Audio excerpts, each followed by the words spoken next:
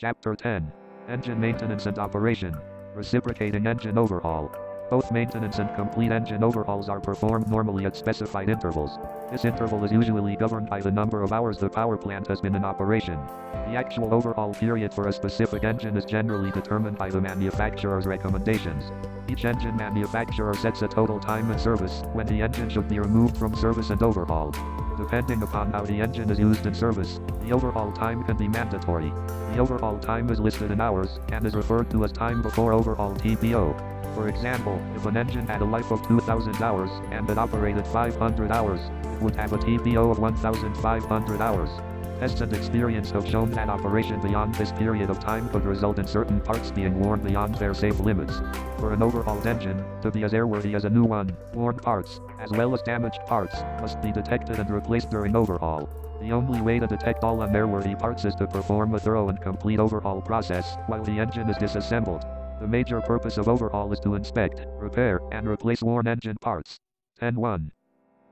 A complete overhaul process includes the following 10 steps: receiving inspection, disassembly, visual inspection, cleaning, structural inspection, non-destructive testing NDT inspection, dimensional inspection, repair and replacement, reassembly, and testing and break-in. The inspection phases are the most precise and the most important phases of the overhaul. Inspection cannot be slighted or performed in a careless or incomplete manner. It is always recommended that complete records be made of the inspection process and kept with the engine records. Each engine manufacturer provides very specific tolerances to which the engine parts must conform and provides general instructions to aid in determining the airworthiness of the part. However, in many cases, the final determination must be made by the technician. Although the determination must be made if the part is serviceable, repairable, or should be rejected, the technician should follow the manufacturer's manuals and information. When dimensional tolerances are concerned, the manufacturer publishes a new minimum and serviceable dimension for all critical component parts. Knowledge of the operating principles, strength, and stresses applied to a part is essential in making decisions regarding visible wear.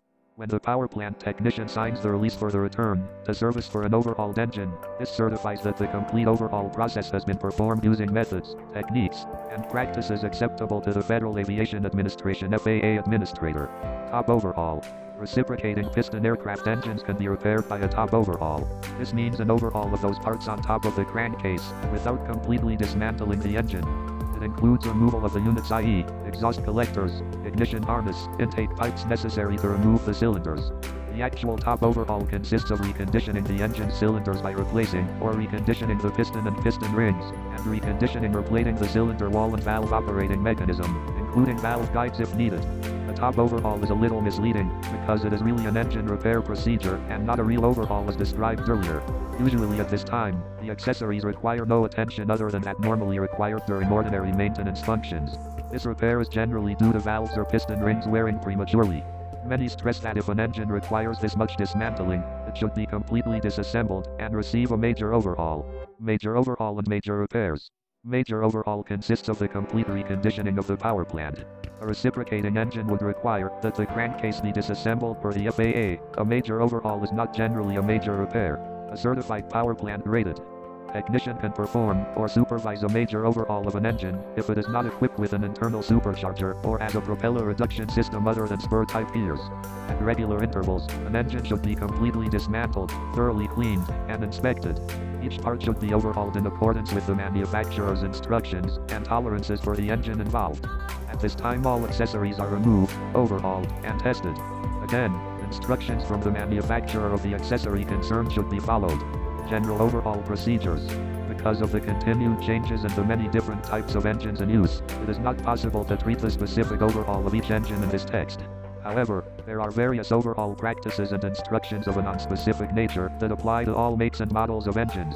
Any engine to be overhauled completely should receive a run-out check of its crankshaft or propeller shaft as a first step.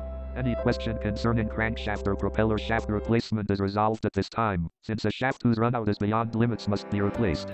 Receiving inspection. The receiving inspection consists of determining the general condition of the total engine as received, along with an inventory of the engine's components.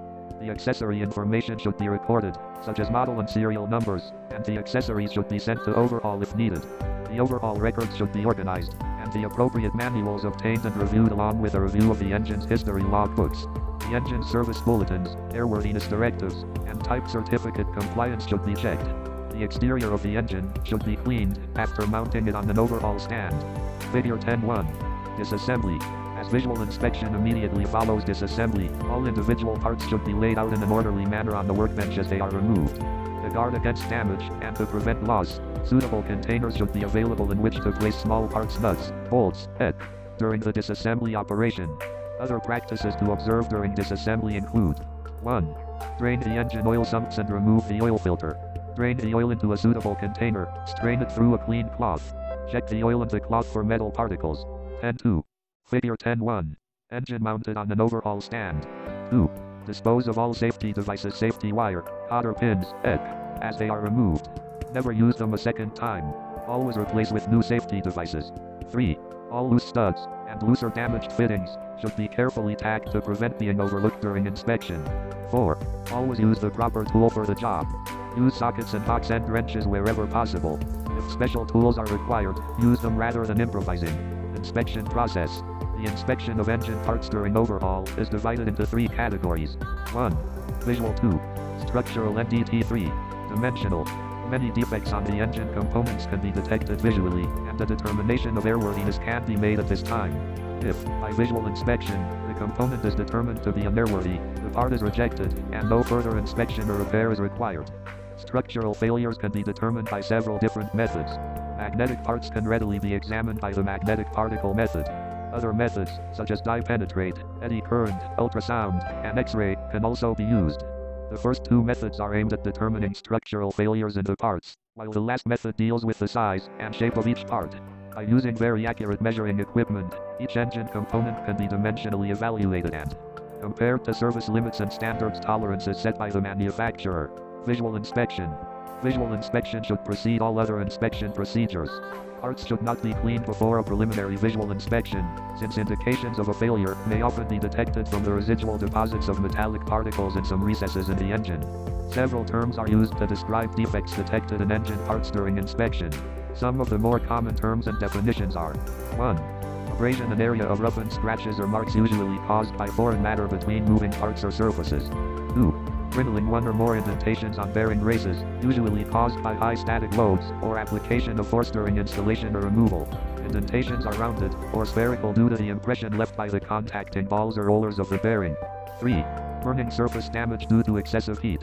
It is usually caused by improper fit, defective lubrication, or over-temperature operation.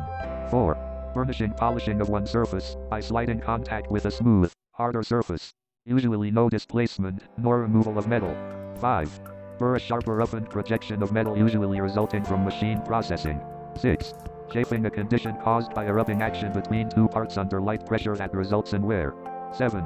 Chipping, breaking away of pieces of material, that is usually caused by excessive stress concentration or careless handling. 8. Corrosion, loss of metal by a chemical or electrochemical action. The corrosion products are easily removed by mechanical means.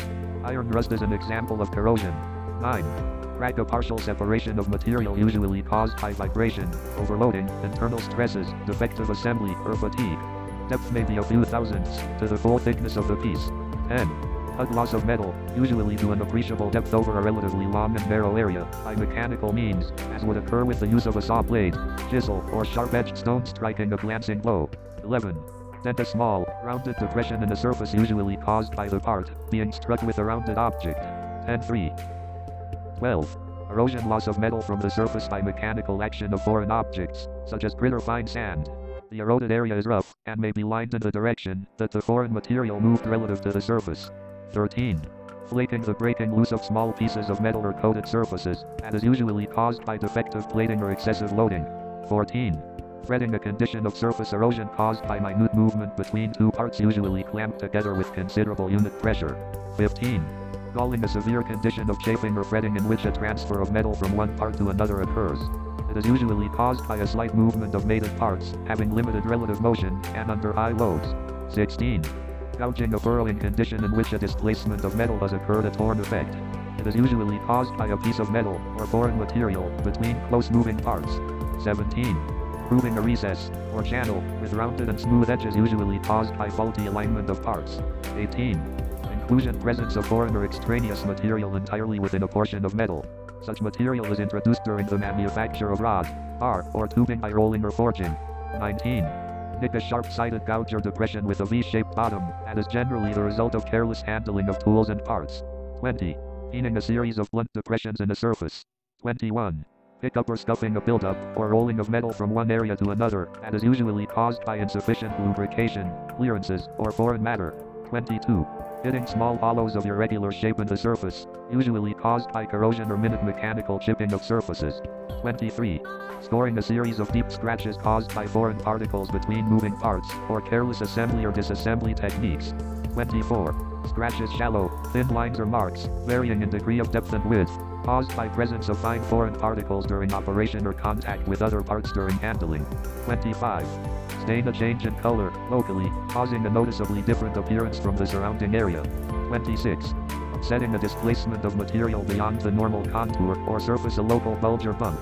Usually indicates no metal loss. Examine all gears for evidence of pitting or excessive wear. These conditions are of particular importance when they occur on the teeth. Deep pit marks in this area are sufficient cause to reject the gear. Bearing surfaces of all gears should be free from deep scratches. However, minor abrasions usually can be dressed out with a fine abrasive cloth. All bearing surfaces should be examined for scores, galling, and wear.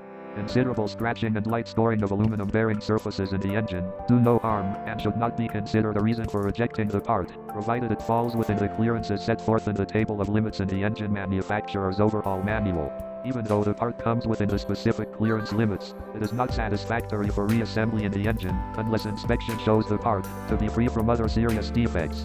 All bearings should be inspected visually and by feel for roughness, flat spots on balls, flaking or pitting of races, or scoring on the outside of races. All journals should be checked for galling, scores, misalignment, or out-of-round condition. Shafts, pins, head should be checked for straightness. This may be done, in most cases, by using V-blocks and a dial indicator. Pitted surfaces in highly stressed areas, resulting from corrosion, can cause ultimate failure of the part. The following areas should be examined carefully for evidence of such corrosion. 1. Interior surfaces of piston pins. 2. The fillets at the edges of crankshaft main and crank pin journal surfaces. 3. Thrust bearing races. If pitting exists on any of the surfaces mentioned, to the extent that it cannot be removed by polishing with crocus cloth or other mild abrasive, the part usually must be rejected. Parts, such as threaded fasteners or plugs, should be inspected to determine the condition of the threads. Badly worn or mutilated threads cannot be tolerated. The parts should be rejected. However, small defects, such as slight nicks or burrs, may be dressed out with a small file, fine abrasive cloth, or stone. If the part appears to be distorted, badly galled, mutilated by over-tightening, or from the use of improper tools, replace it with a new one. Cylinder head. Inspect the cylinder head for internal and external cracks. Use a bright light to inspect for cracks, and investigate any suspicious areas with a magnifying glass or microscope. Carbon deposits must be cleaned from the inside of the 10-4 head, and paint must be removed from the outside for this inspection. Exterior cracks show up on the head fins, where they have been damaged by tools or contact with other parts, because of careless handling. Cracks near the edge of the fins are not dangerous, if the portion of the fin is removed and contoured properly. Cracks at the base of the fin are a reason for rejecting the cylinder. Cracks may also occur on the rocker box, or in the rocker bosses. Interior cracks almost always radiate from the valve seat bosses, or the spark plug bushing boss. These cracks are usually caused by improper installation of the seats or bushings. They may extend completely from one boss to the other. Inspect the cylinder walls for rust, pitting, or scores. Mild damage of this sort can be removed when the cylinders are deglazed. With more extensive damage, the cylinder has to be recrowned or honed. If the damage is too deep to be removed by either of these methods, the cylinder usually will have to be rejected. Most engine manufacturers, or engine overhaul repair stations, have an exchange service on cylinders with damaged barrels, piston, valve train, and piston pin. When applicable, check for flatness of the piston head using a straightedge and thickness gauge. Figure 10.2. If a depression is found, check for cracks on the inside of the piston. A depression in the top of the piston usually means that detonation has occurred within the cylinder. Inspect the exterior of the piston for scores and scratches. Scores on the top ring land are not cause for rejection, unless they are excessively deep. Deep scores on the side of the piston are usually a reason for rejection. Examine the piston for cracked skirts, broken ring lands, and scored piston pin holes. Do not mistake casting marks or laps for a crack. During major overhaul, most pistons are generally replaced, as it requires more labor to clean and inspect the piston than it costs to replace it. Check warpage with thickness gauge. Surface plate with hole bored for cylinder skirtage. Figure 10.2. A method for checking cylinder flange warpage. Examine the valve visually for physical damage and damage from burning or corrosion. Do not reuse valves that indicate damage of this nature. Using a magnifying glass, examine the valve in the stem area and the tip for evidence of cracks, nicks, or other indications of damage. This type of damage seriously weakens the valve, making it susceptible to failure. If superficial nicks and scratches on the valve indicate that it might be cracked, inspect it using a structural inspection method described later. Examine the valve springs for cracks, rust, broken ends, and compression. Cracks can be located by visual inspection or the magnetic particle method. Inspect the rocker shaft bosses for scoring, cracks, oversize, or out of roundness. Scoring is generally caused by the rocker shaft turning in the bosses, which means either the shaft was too loose in the bosses, or a rocker arm was too tight on the shaft. Inspect the rocker arm bushing for correct size, by sliding the shaft into the bushings, to check for proper clearance between the shaft and the bushing. This clearance is also dimensionally checked during the dimensional inspection, to confirm the proper clearance. Often, the bushings are scored, because of mishandling during disassembly. Check to see that the oil holes line up. At least 50% of the hole in the bushing should align with the hole in the rocker arm. On engines that use a bearing, rather than a bushing, inspect the bearing to make certain it has not been turning in the rocker arm boss. Also, inspect the bearing to determine its serviceability. Inspect the valve rockers for cracks and worn, pitted, or scored tips. See that all oil passages are free from obstructions.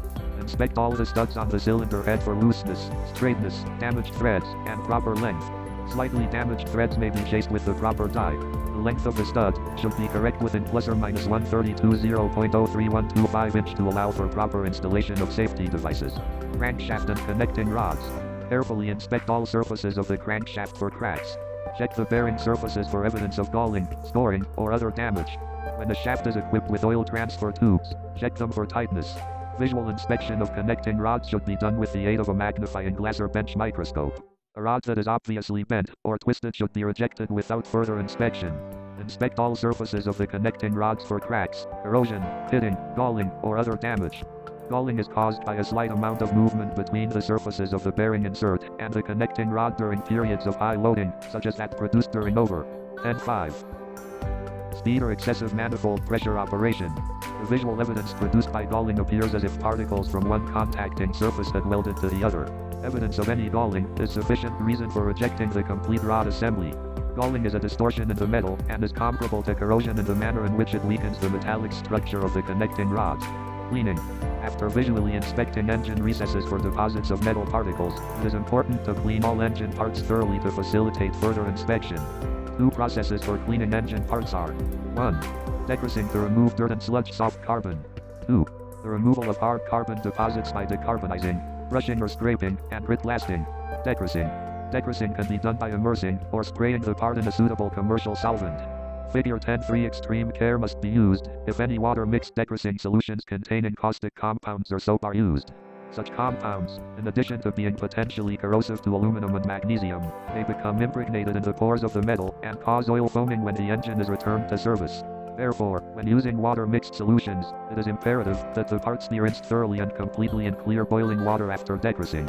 Regardless of the method and type of solution used, coat or spray all parts with lubricating oil immediately after cleaning to prevent corrosion. Removing hard carbon. While the decreasing solution removes dirt, grease, and soft carbon, deposits of hard carbon almost invariably remain on many interior surfaces. To remove these deposits, they must first be loosened by immersion in a tank containing a decarbonizing solution usually heated. A great variety of commercial decarbonizing agents are available.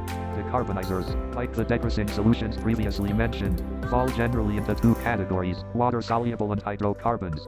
The same caution concerning the use of water-soluble decreasers is applicable to water-soluble decarbonizers. Caution: when using a decarbonizing solution on magnesium castings, avoid immersing steel and magnesium parts in the same decarbonizing tank, as this practice often results in damage to the magnesium parts from corrosion. Decarbonizing will usually loosen most of the hard carbon deposits remaining after decreasing. However, the complete removal of all hard carbon generally requires brushing, scraping, or grit blasting. In all of these operations, be careful to avoid damaging the machine surfaces. In particular, wire brushes and metal scrapers must never be used on any bearing or contact surface. Follow the manufacturer's recommendations when grit blasting parts for the abrasive material being used. Sand, rice, baked wheat, plastic pellets, glass beads, or crushed walnut shells are examples of abrasive substances that are used for grit blasting parts. A grid blasting machine is shown in figure 10.4. All machine surfaces must be masked properly and adequately, and all openings tightly plugged before blasting. The one exception to this is the valve seats, which may be left unprotected when blasting the cylinder head combustion chamber. It is often advantageous to grid blast the seats, since this will cut the glaze which tends to form particularly on the exhaust valve seat, thus facilitating subsequent valve seat reconditioning. Piston ring grooves may be grid blasted if necessary, however, extreme caution must be used to. Figure 10.3. Typical solvent degreasing tank. Figure 10.4. Grid blasting machine. 10.6. Avoid the removal of metal from the bottom and sides of the grooves. When grid blasting housings, plug all drilled oil passages with rubber plugs or other suitable material to prevent the entrance of foreign matter. The decarbonizing solution will generally remove most of the enamel on exterior surfaces. All remaining enamel should be removed by grid blasting, particularly in the crevices between cylinder cooling fins. At the conclusion of cleaning operations, rinse the part in petroleum solvent, dry and remove any loose particles of carbon or other foreign matter by air blasting, and apply a liberal coating of preservative oil to all surfaces. Magnesium parts should be cleaned thoroughly with a dichromate treatment prior to painting. This treatment consists of cleaning all traces of grease and oil from the part by using a neutral, non-corrosive degreasing medium followed by a rinse, after which the part is immersed for at least 45 minutes in a hot dichromate solution. 3/4 of a pound of sodium dichromate to 1 gallon of water at 180 degrees F to 200 degrees F. Then the part should be washed thoroughly in cold running water, dipped in hot water, and dried in an air blast. Immediately thereafter, the part should be painted with a prime-coated engine enamel in the same manner as that suggested for aluminum parts. Some older engines used sludge chambers in the crankshafts, which were manufactured with hollow crank pins that serve as sludge removers. The sludge chambers require inspection and cleaning at overhaul. Sludge chambers are formed by means of spool-shaped tubes pressed into the hollow crank pins, or by plugs pressed into each end of the crank pin. If an engine has a sludge chamber or tubes, they must be removed for cleaning at overhaul. If these are not removed, accumulated sludge loosened during cleaning may clog the crankshaft oil passages and cause subsequent bearing failures. If the sludge chambers are formed by means of tubes pressed into the hollow crank pins, make certain they are reinstalled correctly to avoid covering the ends of the oil passages. Due to improved oils, sludge chambers are no longer used with modern engines. Structural inspection. One of the best methods to double-check your visual inspection findings is to supplement them with one of the forms of non-destructive testing, such as magnetic particle inspect, dye-penetrate inspection, eddy current, ultrasound, and X-ray. Defects in non-magnetic parts. Aluminum parts can be found by all these methods, except for magnetic particle inspect, which is used for magnetic or ferrous material steel. Dye-penetrant inspection. Dye-penetrant inspection is a non-destructive test for defects open to the surface in parts made of any non-porous material. It is used with equal success on such metals as aluminum, magnesium, brass, copper, cast iron, stainless steel, and titanium. Dye-penetrant inspection uses a penetrating liquid that enters a surface opening and remains there, making it clearly visible to the inspector. It calls for visual examination of the part after it has been processed, increasing the visibility of the defect so that it can be detected. Visibility of the penetrating material is increased by the addition of one of two types of dye, visible or fluorescent. When using a fluorescent dye, the inspection is accomplished using an ultraviolet UV light source black light.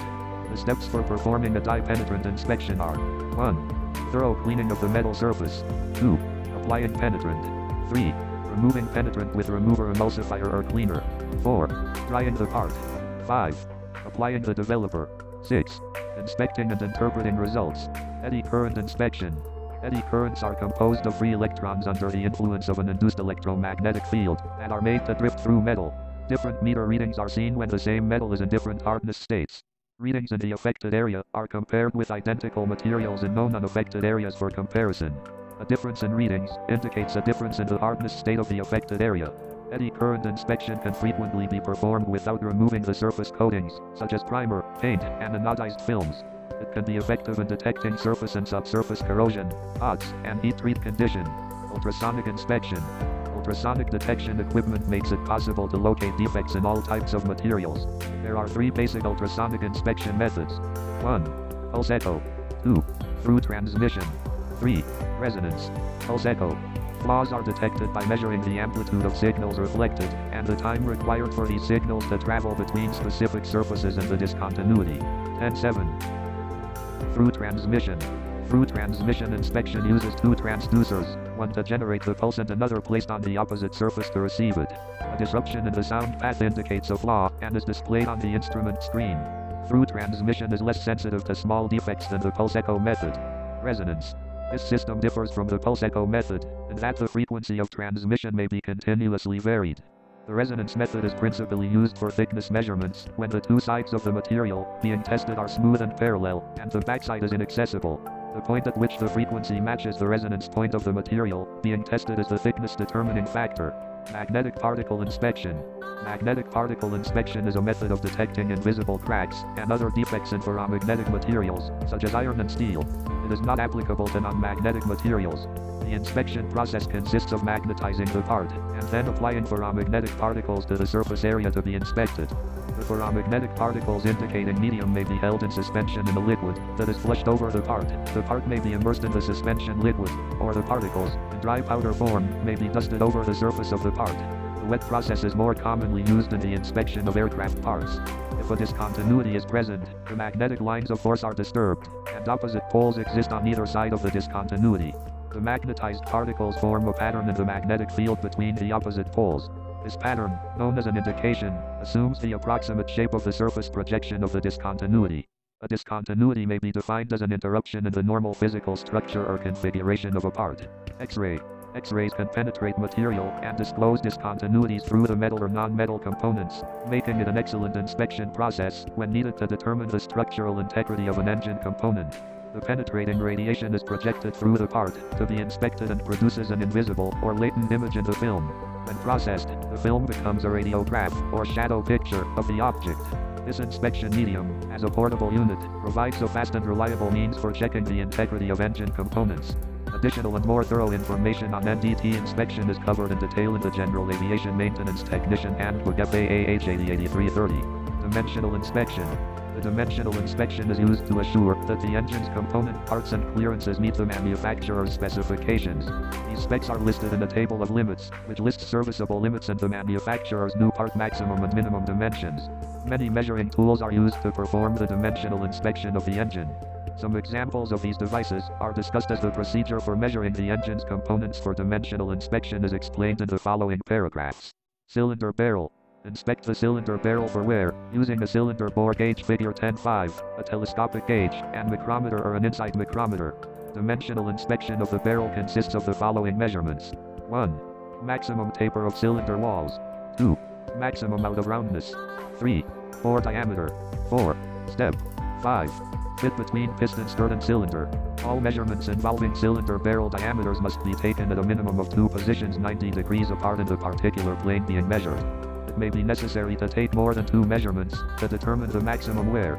Taper of the cylinder walls is the difference between the diameter of the cylinder barrel at the bottom and the diameter at the top. The cylinder is usually worn larger at the top than at the bottom.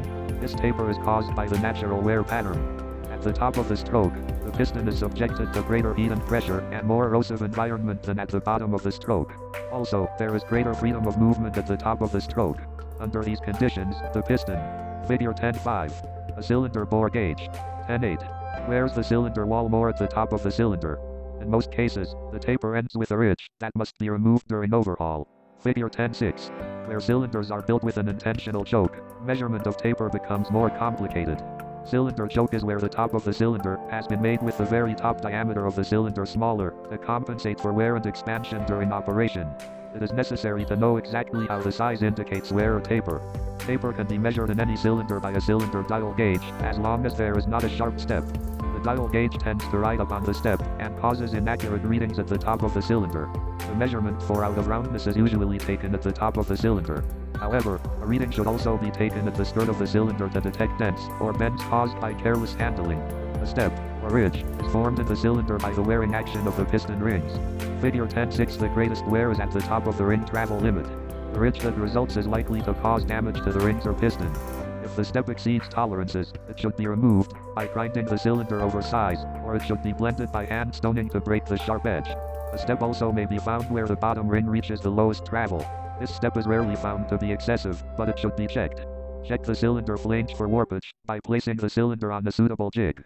Check to see that the flange contacts the jig all the way around. The amount of warpage can be checked by using a thickness gauge. Figure 10.2, a cylinder whose flange is warped beyond the limits should be rejected. Valves and valve springs. The locations for checking runout and edge thickness of the valves are shown in figure 10.7. Measure the edge thickness of valve heads. If, after refacing, the edge thickness is less than the limit specified by the manufacturer, the valve must not be reused. The edge thickness can be measured with sufficient accuracy by a dial indicator and a surface plate. Out of roundness is usually caused by a stuck valve. If a valve sticks, the rocker shaft tends to work up and down when the valve offers excessive resistance to opening. Inspect for out of roundness and oversize using a telescopic gauge and a micrometer. Inspect the valve for stretch and wear using a micrometer or a valve radiuses gauge. Figure 10.8. If a micrometer is used, stretch is found as a smaller diameter of the valve stem near the neck of the valve.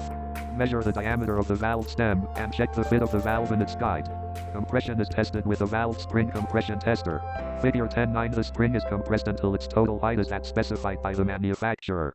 The dial on the tester should indicate the pressure, in pounds, required to compress the spring to the specified height. This must be within the pressure limits established by the manufacturer.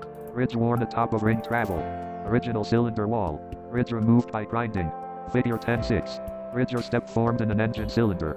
Ridge removed by hand stoning. 10.9. Face of valve must run through with stem within 0.0015 inch. Valve face. Do not include when measuring thickness A. Figure 10.7. Valve showing locations for checking runout and section for measuring edge thickness. Figure 10.9. Valve spring compression tester. Figure 10.8. Checking valve stretch with a manufacturer's gauge. Inspect the shaft's diameter for correct size with a micrometer.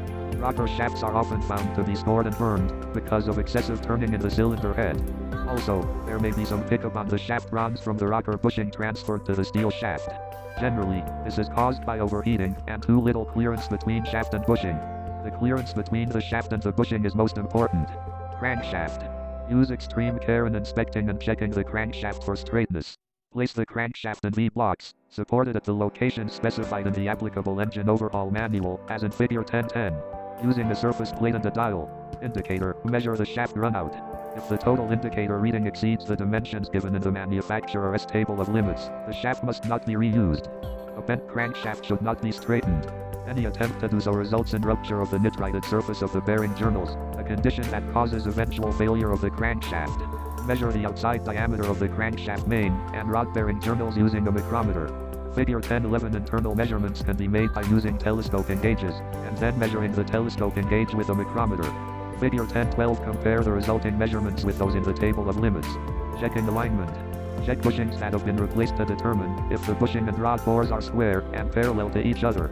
The alignment of a connecting rod can be checked several ways. One method requires a push-fit arbor for each end of the connecting rod, a surface plate, and two parallel blocks of equal height. 10.10. Figure 10.10. Checking crankshaft runout. To measure rod squareness, or twist, insert the arbors into the rod bores. Figure 10.13. Place the parallel blocks on the surface plate. Place the ends of the arbors on the parallel blocks. Using a thickness gauge, check the clearance at the points where the arbors rest on the blocks. This clearance, divided by the separation of the blocks in inches, gives the twist per inch of length. To determine bushing or bearing parallelism convergence, insert the arbors in the rod bores. Measure the distance between the arbors on each side of the connecting rod at points that are equidistant from the rod center line. For exact parallelism, the distances checked on both sides should be the same. Consult the manufacturer's table of limits for the amount of misalignment permitted. The preceding operations are typical of those used for most reciprocating engines, and are included to introduce some of the operations involved in engine overhaul. It would be impractical to list all the steps involved in the overhaul of an engine. It should be understood that there are other operations and inspections that must be performed. For exact information regarding a specific engine model, consult the manufacturer's overhaul manual. Repair and replacement. The engine components that have failed inspection, or are unrepairable, should have been discarded. The component parts that need repair and replacement are now given the attention required. The replacement components' new parts are organized and laid out for reassembly. Figure 10.11. A micrometer. Parallel blocks. Figure 10.12. Telescoping gauges and micrometer combination. Figure 10.13. Checking connecting rod squareness. 10.11. Minor damage to engine parts, such as burrs, nicks, scratches, scoring, or galling, should be removed with a fine oil stone, focus cloth, or any similar abrasive substance. Following any repairs of this type, the part should be cleaned carefully to be certain that all abrasive has been removed, and then checked with its mating part to assure that the clearances are not excessive. Flanged surfaces that are bent, warped, or nicked can be repaired by lapping to a true surface on the surface plate. Again, the part should be cleaned to be certain that all abrasive has been removed. Defective threads can sometimes be repaired with a suitable die or tap. Small nicks can be satisfactorily removed with Swiss pattern files or small, edged stones. Pipe threads should not be tapped deeper to clean them, because this practice results in an oversized tapped hole. If galling or scratches are removed from a bearing surface of a journal, it should be buffed to a high polished finish. In general, welding of highly stressed engine parts can be accomplished only when approved by the manufacturer. However, welding may be accomplished using methods that are approved by the engine manufacturer, and if it can be reasonably expected that the welded repair will not adversely affect the airworthiness of the engine. Many minor parts not subjected to high stresses may be safely repaired by welding. Mounting lugs, cowl lugs, cylinder fins, rocker box covers, and many parts originally fabricated by welding are in this category. The welded part should be suitably stress relieved after welding. However, before welding any engine part, consult the manufacturer's instructions for the engine concerned to see if it is approved for repair by welding. Parts requiring use of paint for protection or appearance should be repainted according to the engine manufacturer's recommendations. Aluminum alloy parts should have original, exterior painted surfaces rubbed smooth to provide a proper paint base. See that surfaces to be painted are thoroughly cleaned. Care must be taken to avoid painting mating surfaces. Exterior aluminum parts should be primed first with a thin coat of zinc chromate primer. After the primer is dry, parts should be painted with engine enamel that should be air dried until hard, or baked for 1-2 hours at 82 degrees C 180 degrees F. Aluminum parts from which the paint has not been removed may be repainted without the use of a priming coat, provided no bare aluminum is exposed. Any studs that are bent, broken, damaged, or loose must be replaced. After a stud has been removed, the tapped stud hole should be examined for size and condition of threads. If it is necessary to re-tap the stud hole, it also is necessary to use a suitable oversized stud. Studs that have been broken off, flush with the case, must be drilled and removed with suitable stud remover. Be careful not to damage any threads. When replacing studs, coat the coarse threads of the stud with an anti-seize compound. Cylinder assembly reconditioning.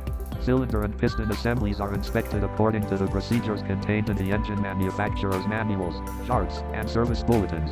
A general procedure for inspecting and reconditioning cylinders is discussed in the following section, to provide an understanding of the operations involved. Visually inspect the head fins for other damage besides cracks.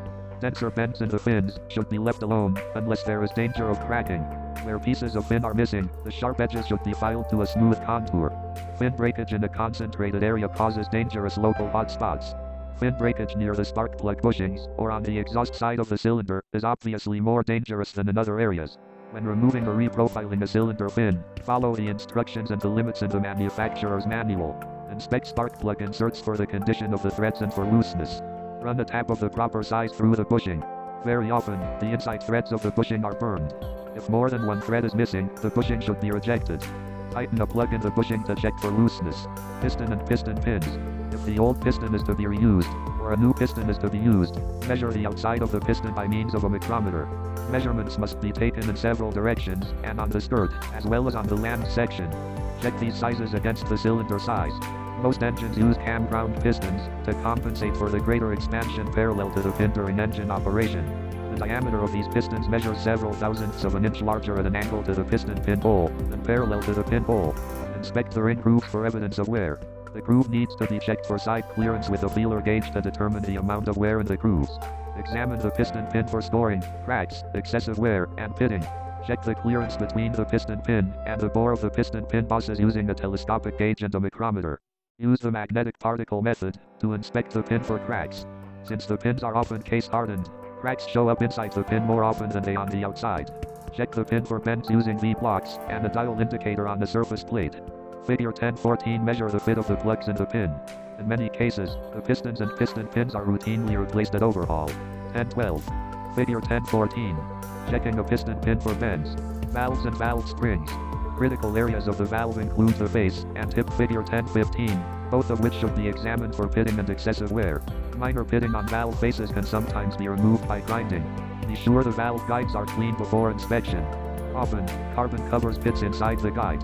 If a guide in this condition is put back in service, carbon again collects in the pits and valve sticking results. Besides pits, stores, and burned areas inside the valve guide, inspect them for wear or looseness.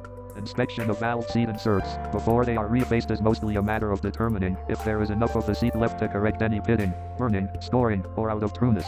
Refacing valve seats. The valve seat inserts of aircraft engine cylinders usually are in need of refacing at every overhaul. They are refaced to provide a true, clean, and correct size seat for the valve.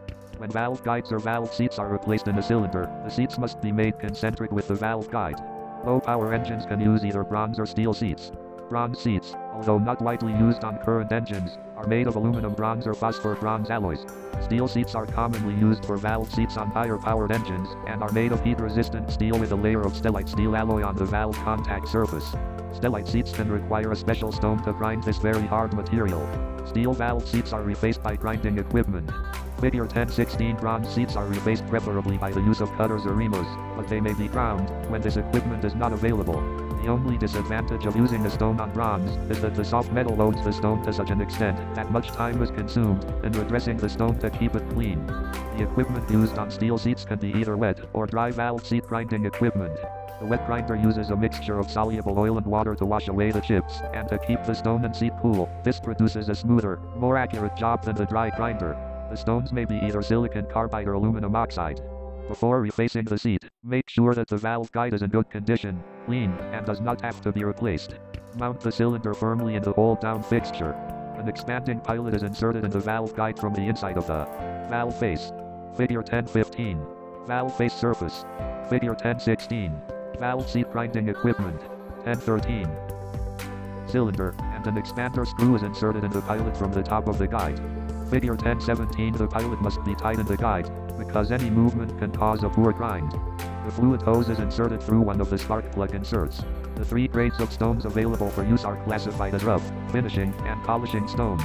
The rough stone is designed to true and clean the seat. The finishing stone must follow the rough to remove grinding marks and produce a smooth finish.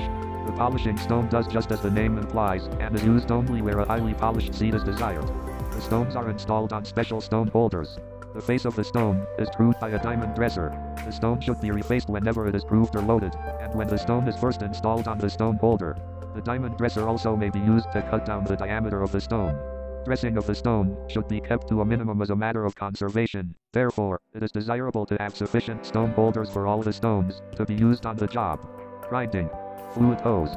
Stone holder. Spacing washers. Stone. Pilot. Expander screw. Figure 10-17. Valve seat grinding setup. In the actual grinding job, considerable skill is required in handling the grinding gun. The gun must be centered accurately on the stone holder. If the gun is tilted off-center, shattering of the stone results, and a rough grind is produced. It is very important that the stone be rotated at a speed that permits grinding instead of rubbing. This speed is approximately 8,000 to 10,000 revolutions per minute RPM. Excessive pressure on the stone can slow it down. It is not a good technique to let the stone grind at slow speed by putting pressure on the stone when starting or stopping the gun. The maximum pressure used on the stone at any time should be no more than that exerted by the weight of the gun. Another practice, conducive to good grinding, is to ease off on the stone every second or so to let the coolant wash away the chips on the seat. This rhythmic grinding action also helps keep the stone up to its correct speed. Since it is quite a job to replace a seat, remove as little material as possible during the grinding. Inspect the job frequently to prevent unnecessary grinding. The rough stone is used until the seat is true to the valve guide, and until all pits, scores, or burned areas are removed. Figure 10-18. After refacing, the seat should be smooth and true. The finishing stone is used only until the seat has a smooth, polished appearance. Extreme caution should be used when grinding with the finishing stone to prevent shattering. The size and trueness of the seat can be checked by several methods. Runout of the seat is checked with a special dial indicator and should not exceed 0.002 inch. The size of the seat may be determined by using Prussian glue. Prussian glue is used to check for contact transfer from one surface to the other. To check the fit of the seat, spread a thin coat of Prussian glue evenly on the seat. Press the valve onto the seat. The glue transferred to the valve indicates the contact surface. The contact surface should be 1/3 to 2/3 the width of the valve face and in the middle of the face. In some cases, a go and no-go gauge is used in place of the valve. Seat out of alignment with guide needs further rough grinding. Excessive pitting true and clean ready for finished grind. Figure 10-18. Valve seat grinding. 10-14. When making the Prussian glue check. If Prussian glue is not used, the same check may be made by lapping the valve lightly to the seat. Lapping is accomplished by using a small amount of lapping compound placed between the valve face and seat. The valve is then moved in a rotary motion back and forth until the lapping compound grinds slightly into the surface. After cleaning the lapping contact compound off, the contact area can be seen. Examples of test results are shown in Figure 10-19. If the seat contacts the upper third of the valve face, grind off the top corner of the valve seat. Figure 10-20. Such grinding is called narrowing grinding. This permits the seat to contact the center third of the valve face without touching the upper portion of the valve face. If the seat contacts the bottom third of the valve face, grind off the inner corner of the valve seat. Figure 10.21. The seat is narrowed by a stone other than the standard angle. It is common practice to use a 15 degrees angle and 45 degrees angle cutting stone on the 30 degrees angle valve seat, and the 30 degrees angle and 75 degrees angle stone on the 45 degrees angle valve seat. Figure 10.22. Upper corner, 30 degrees. Inner corner, 45 degrees 75 degrees. 30 degrees 45 degrees. 15 degrees. Seat. Inner corner. Figure 10.22. Valve seat angles. If the valve seat has been cut or ground too much, the valve contacts the seat too far up into the cylinder head, and the valve clearance, spring tension, and the fit of the valve to the seat is affected. To check the height of a valve, insert the valve into the guide, and hold it against the seat. Check the height of the valve stem above the rocker box or some other fixed position. Before refacing a valve seat, consult the overhaul manual for the particular model engine. Each manufacturer specifies the desired angle for grinding and narrowing the valve seat. 45 degrees stone valve. Seat. Grind seat to 45 degrees valve and seat ground to 45 degrees. Figure 10.19. Fitting the valve and seat. 30 degrees stone. Seat. Reduce seat 1/3 with 30 degrees stone top edge reduced to 30 degrees. Figure 10.20. Grinding top surface of the valve seat. Valve. 75 degrees stone. Seat. Reduce seat 1/3 with 75 degrees stone lower edge reduced to 75 degrees. Figure 10.21. Grinding the inner corner of the valve seat. Valve. 10.15. Valve reconditioning. One of the most common jobs during engine overhaul is grinding the valves. The equipment used should preferably be a wet valve grinder. With this type of machine, a mixture of soluble oil and water is used to keep the valve cool and carry away the grinding chips. Like many machine jobs, valve grinding is mostly a matter of setting up the machine. The following points should be checked or accomplished before starting the grind. Screw the stone by means of a diamond nib. The machine is turned on, and the diamond is drawn across the stone, cutting just deep enough to through and clean the stone. Determine the face angle of the valve, being ground, and set the movable head of the machine to correspond to this valve angle. Usually, valves are ground to the standard angles of 30 degrees or 45 degrees. However, in some instances, an interference fit of 0.5 degrees or 1.5 degrees less than the standard angle may be ground on the valve face. THEINTERFERENCEFITISUSEDTOOBTINMORE positive seal by means of a narrow contact surface. Figure 10.23. Theoretically, there is a line contact between the valve and seat. With this line contact, the load that the valve exerts against the seat is concentrated in a very small area, thereby increasing the unit load at any one spot. The interference fit is especially beneficial during the first few hours of operation after an overhaul. The positive seal reduces the possibility of a burned valve or seat that a leaking valve might produce. After the first few hours of running, these angles tend to pound down and become identical. Notice that the interference angle is ground into the valve, not the seat. It is easier to change the angle of the valve grinder workhead than to change the angle of a valve seat grinder stone. Do not use an interference fit unless the manufacturer approves it. 45 degrees. Line contact. 44 degrees. Figure 10.23. Interference fit of valve and valve seat. Install the valve into the chuck and adjust the chuck so that the valve face is approximately 2 inches from the chuck. Figure 10.24. If the valve is chucked any further out, there is danger of excessive wobble and also a possibility of grinding into the stem. There are various types of valve grinding machines. In one type, the stone is moved across the valve face. In another, the valve is moved across the stone. Whichever type is used, the following procedures are typical of those performed when refacing a valve. Check the travel of the valve face across the stone. The valve should completely pass the stone on both sides, yet not travel far enough to grind the stem. There are stops on the machine that can be set to control this travel. With the valve set correctly in place, turn on the machine and the grinding fluid so that it splashes on the valve face. Back the grinding wheel off all the way. Place the valve directly in front of the stone. Figure 10.25. Slowly bring the wheel forward until a light cut is made on the valve. The intensity of the grind is measured by sound more than anything else. Slowly draw the valve back and forth across the stone without increasing the cut. Move the workhead table back and forth using the full face of the stone, but always keep the valve face on the stone. When the sound of the grind diminishes, indicating that some valve material has been removed, move the workhead table to the extreme left to stop rotation of the valve. Inspect the valve to determine if further grinding is necessary. If another cut must be made, bring the valve in front of the stone, then advance the stone out to the valve. Do not increase the cut without having the valve directly in front of the stone. An important precaution in valve grinding, as in any kind of grinding, is to make light cuts only. Heavy cuts cause shattering, that may make the valve surface so rough that much time is lost in obtaining the desired finish. After grinding, check the valve margin to be sure that the valve edge has not been ground too thin. A thin edge is called a feather edge and can lead to pre-ignition. The valve edge would burn away in a short period of time, and the cylinder would have to be overhauled again. Figure 1026 shows a valve with a normal margin and one with a feather edge. The valve tip may be resurfaced on the valve grinder. The tip is ground to remove cupping or wear, and also to adjust valve clearances on some engines. The valve is held by a clamp on the side of the stone. Figure 1027 with the machine and grinding fluid turned on. The valve is pushed lightly against the stone and swung back. 1016. Workhead table. Travel adjusted by stops. Valve adjusted correctly. 2. Stop prevents grinding the stem. Out in. Figure 1024. Valve installed in grinding machine. Figure 1025. Valve and chuck ready to grind. Normal margin. Feather edge. Figure 1026. Engine valves showing normal margin and a feather edge. Shield. Stone. Figure 1027. Grinding a valve tip. And fourth. Do not swing the valve stem off either edge of the stone. Because of the tendency for the valve to overheat during this grinding, be sure plenty of grinding fluid covers the tip. Grinding of the valve tip may remove, or partially remove, the bevel on the edge of the valve. To restore this bevel, mount a V-way approximately 45 degrees to the grinding stone. Hold the valve onto the V-way and twist the valve tip onto the stone. With a light touch, grind all the way around the tip. This bevel prevents scratching the valve guide when the valve is installed. Valve lapping and leak testing. After the grinding procedure is finished, it is sometimes necessary that the valve be lapped to the seat.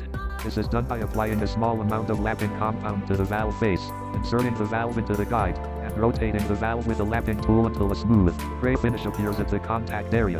The appearance of a correctly lapped valve is shown in Figure 1028. 1017. Smooth, even gray band. Sharply defined edges. Figure 1028. A correctly lapped valve. After the lapping process is finished, be sure that all lapping compound is removed from the valve face, seat, and adjacent areas. The final step is to check the mating surface for leaks to see if it is sealing properly. This is done by installing the valve in the cylinder, holding the valve by the stem with the fingers, and pouring kerosene or solvent into the valve port. While holding finger pressure on the valve stem, check to see if the kerosene is leaking past the valve into the combustion chamber. If it is not, the valve reseating operation is finished. If kerosene is leaking past the valve, continue the lapping operation until the leakage is stopped. The incorrect indications are of value in diagnosing improper valve and valve seat grinding. Incorrect indications, their cause, and remedy are shown in Figure 1029. Piston repairs. Piston repairs are not required as often as cylinder repairs, since most of the wear is between the piston ring and cylinder wall, valve stem and guide, and valve face and seat. A lesser amount of wear is encountered between the piston skirt and cylinder, ring and ring groove, or piston pin and bosses. The most common repair is the removal of scores. Usually, these may be removed only on the piston skirt if they are very light. On engines where the entire rotating and reciprocating assembly is balanced, the pistons must weigh within 1/4 ounce of each other. When a new piston is installed, it must be within the same weight tolerance as the one removed. It is not enough to have the pistons matched alone, they must be matched to the crankshaft, connecting rods, piston pins, etc. To make weight adjustments on new pistons, the manufacturer provides a heavy section at the base of the skirt. To decrease weight, file metal evenly off the inside of this heavy section. The piston weight can be decreased easily, but welding, metallizing, or plating cannot be done to increase the piston weight. If ring grooves are worn or stepped, the pistons are normally replaced. Small nicks on the edge of the piston pin boss may be sanded down. Deep scores inside the boss, or anywhere around the boss, are definite reasons for rejection. It has become more economical to replace pistons, rather than reconditioning and reusing old ones, especially during overhaul. Cylinder grinding and toning. If a cylinder has excessive taper, out of roundness, step, or its maximum size is beyond limits, it can be reground to the next allowable oversize. If the cylinder walls are lightly rusted, scored, or pitted, the damage may be removed by toning or lapping.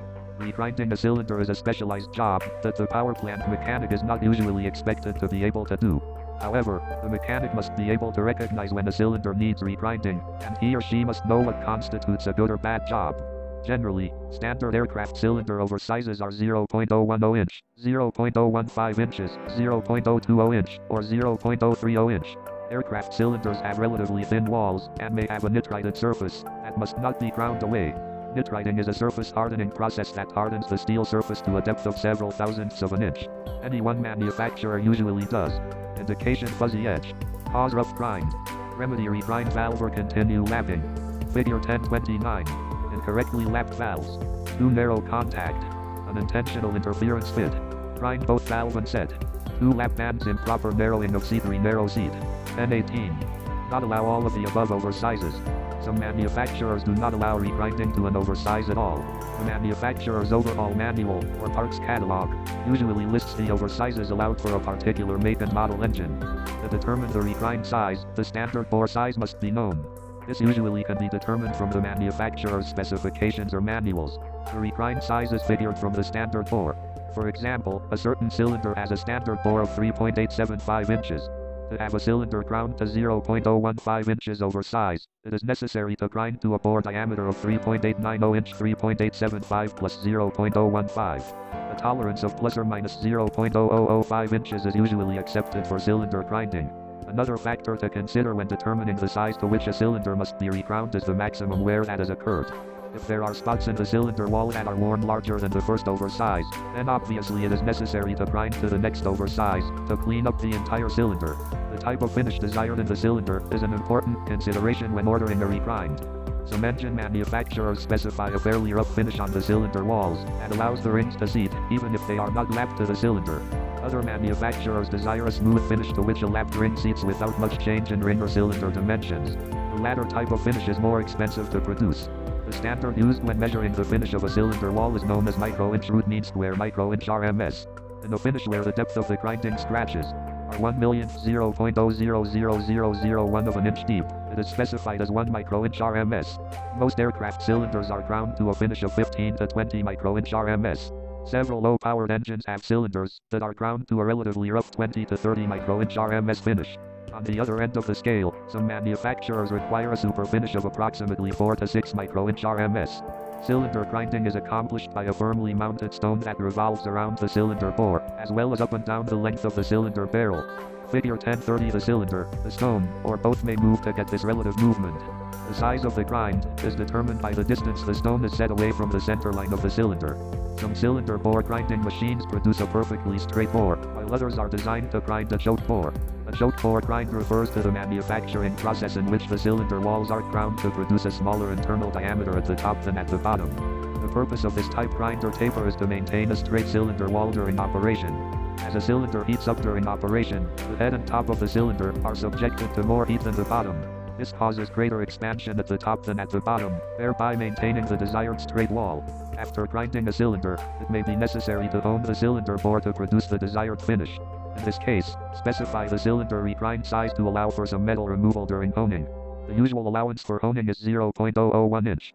If a final cylinder bore size of 3.890 inches is desired, specify the regrind size of 3.889 inches, and then hone to 3.890 inches. Stone. Cylinder. Grinder.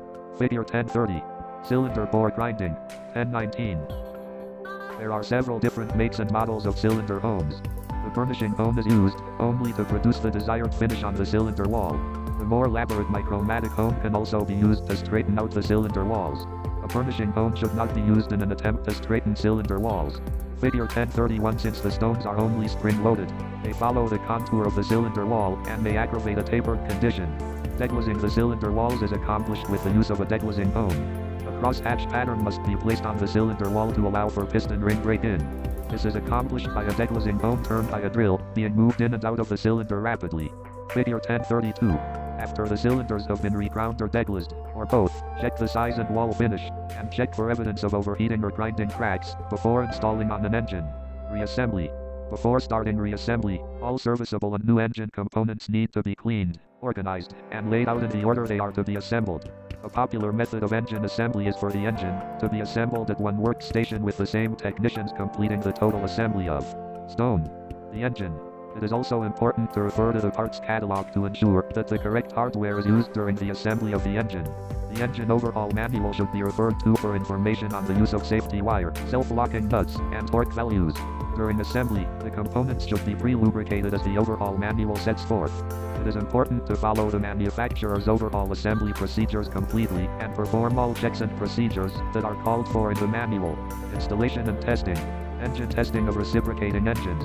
The procedures and equipment used in determining that an engine is ready for airworthy service and is in excellent mechanical condition normally requires the use of a test stand or test cell, although the aircraft can be used. Figure 1033. The method of engine testing, or run-in, that takes place during overhaul prior to delivery of the engine, is critical to the airworthiness of the engine. It must be emphasized that engine run-in is as vital as any other phase of engine overhaul, for it is the means by which the quality of a new or newly overhauled engine is checked, and it is the final step in the preparation of an engine for service. Thus, the reliability and potential service life of an engine is in question until it has satisfactorily passed the cell test. The test serves a dual purpose. First, it accomplishes piston ring run-in and bearing burnishing. Second, it provides valuable information that it used to evaluate engine performance and determine engine condition. To provide proper oil flow to the upper portion of the cylinder barrel walls with a minimum loss of oil, it is important that piston rings be properly seated in the cylinder in which they are installed. The process is called piston ring run-in breaking and is accomplished chiefly by controlled operation of the engine in the high-speed range. Improper piston ring. Cylinder. Figure 1031. Cylinder honing. Figure 1033. Test stand. Figure 1032. Crosshatch pattern on cylinder wall. 1020. Conditioning, or run-in, may result in unsatisfactory engine operation with high oil consumption. A process called bearing burnishing creates a highly polished surface on new bearings and bushings installed during overhaul. The burnishing is usually accomplished during the first periods of the engine run-in at comparatively slow engine speeds. The failure of any part during engine testing or run-in requires that the engine be returned, repaired, and completely retested. After an engine has successfully completed test requirements, it is then specially treated to prevent corrosion, if it is shipped or stored before being installed in an aircraft.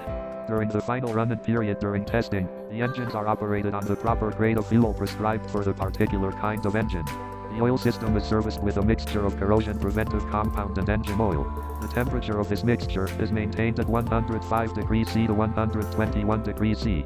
Near the end of final run-in, corrosion preventive mixture CPM is used as the engine lubricant. The engine induction passages and combustion chambers are also treated with CPM by an aspiration method. CPM is drawn or breathed into the engine. Test cell requirements. The test cell requires an area to mount and hold the engine for testing. The cell needs to have the controls, instruments, and any special equipment to evaluate the total performance of the engine. A test club should be used for testing instead of a flight propeller. Figure 1034. A test club provides more cooling airflow and the correct amount of load. The operational tests and test procedures vary with individual engines, but the basic requirements are generally closely related. Engine instruments. The test cell control room contains the controls used to operate the engine, and the instruments used to measure various temperatures and pressures, fuel flow, and other. Figure 1034.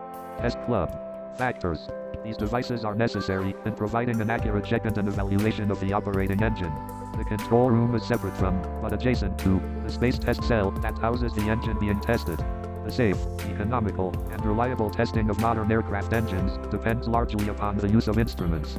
In engine run-in procedures, the same basic engine instruments are used as when the engine is installed in the aircraft, plus some additional connections to these instruments, and some indicating and measuring devices that cannot be practically installed in the aircraft.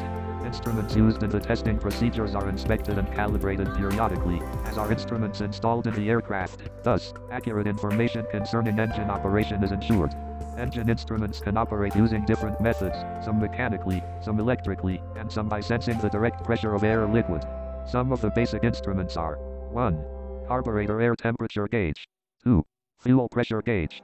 3. Fuel flow meter. 4. Manifold pressure gauge. 5.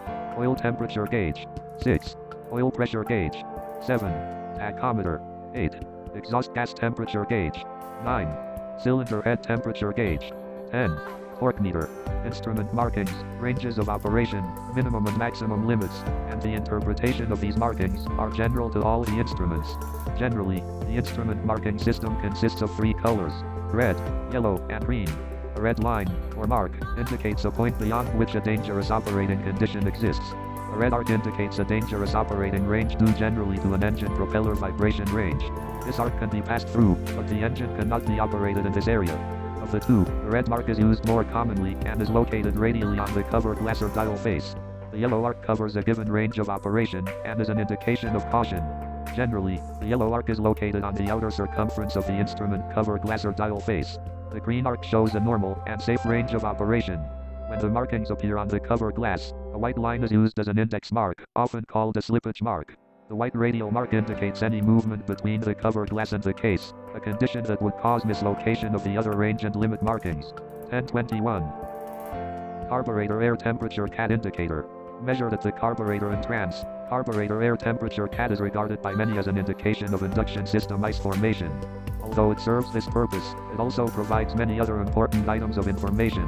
The power plant is a heat machine, and the temperature of its components, or the fluids flowing through it, affects the combustion process either directly or indirectly. The temperature level of the induction air affects not only the charge density, but also the vaporization of the fuel. CAT is also useful for checking induction system condition. Backfiring is indicated as a momentary rise on the gauge, provided it is of sufficient severity for the heat to be sensed at the carburetor air measuring point. A sustained induction system fire shows a continuous increase of CAT. The CAT should be noted before starting and just after shutdown. The temperature before starting is the best indication of the temperature of the fuel in the carburetor body and tells whether vaporization is sufficient for the initial firing, or whether the mixture must be augmented by priming. If an engine has been shut down for only a short time, the residual heat in the carburetor may make it possible to rely on the vaporizing heat in the fuel and power plant. Priming would then be unnecessary. After shutdown, the high CAT is a warning that the fuel trapped in the carburetor will expand, reducing high internal pressure. When a high temperature is present at this time, the fuel line and manifold valves should be open, so that the pressure can be relieved by allowing fuel passage back to the tank. The CAT gauge indicates the temperature of the air before it enters the carburetor. The temperature reading is sensed by a bulb or electric sensor. In the test cell, the sensor is located in the air intake passage to the engine and, in an aircraft, it is located in the ram air intake duct. The CAT gauge is calibrated in the centigrade scale. Figure 1035. This gauge, like many other multi-engine aircraft instruments, is a dual gauge. Two gauges, each with a separate pointer and scale, are used in the same case. Notice the range markings used. The yellow arc indicates a range from 10 degrees C to plus 15 degrees C, since the danger of icing occurs between these temperatures. The green range indicates the normal operating range from plus 15 degrees C to plus 40 degrees C. The red line indicates the maximum operating temperature of 40 degrees C. Any operation at a temperature over this value places the engine in danger of detonation. Fuel pressure indicator. The fuel pressure gauge is calibrated in pounds per square inch SI of pressure. It is used during the test run-in to measure engine fuel pressure at the carburetor inlet, the fuel feed valve discharge nozzle, and the main fuel supply line. Fuel gauges are located in the operator's control room and are connected by flexible lines to the different points at which pressure readings are desired during the testing procedures. In some aircraft installations, the fuel pressure is sensed at the carburetor or fuel injection unit inlet of each engine, and the pressure is indicated on individual gauges on the instrument panel. Figure 1036. The dial is calibrated in graduations and is extended and numbered. The numbers range from 0 to 10 in this example. The red line on the dial at the 2-pound psi graduation shows the minimum fuel pressure allowed during flight. The green arc shows the desired range of operation, which is 2 to 9 psi. The red line at the 9 psi graduation indicates the maximum allowable fuel pressure. Fuel pressures vary with the type of fuel system installation. 150 100 50 0 50 C degrees 150 100 50 0 50 50 0 Yellow green red. Figure 1036. Engine instrument clusters. Figure 1035. Carburetor air temperature gauge. 1022. And the size of the engine. When fuel injection systems are used, the fuel pressure range is much higher. The minimum allowable pressure is approximately 10 psi, and the maximum is generally 25 psi. Oil pressure indicator. The main oil pressure reading is taken at the pressure side of the oil pump. Generally, there is only one oil pressure gauge for each aircraft engine. The oil pressure gauge dial does not show the pressure range or limits for all installations. Figure 1036. The actual markings for specific aircraft may be found in the aircraft specifications or type certificate data sheets. The lower red line at 25 psi indicates the minimum oil pressure permissible in flight. The green arc between 60 to 85 psi illustrates the desired operating oil pressure range. The red line at 100 psi indicates maximum permissible oil pressure. The oil pressure gauge indicates the pressure, and psi, that the oil of the lubricating system is being supplied to the moving parts of the engine. The engine should be shut down immediately if the gauge fails to register pressure when the engine is operating. Excessive oscillation of the gauge pointer indicates that there is air in the lines leading to the gauge, or that some unit of the oil system is functioning improperly. Oil temperature indicator. During engine run-in the test cell, engine oil temperature readings are taken at the oil inlet and outlet. From these readings, it can be determined if the engine heat transferred to the oil is low, normal, or excessive. This information is of extreme importance during the braking and process of large reciprocating engines. The oil temperature gauge line in the aircraft is connected at the oil inlet to the engine. 3 range markings are used on the oil temperature gauge.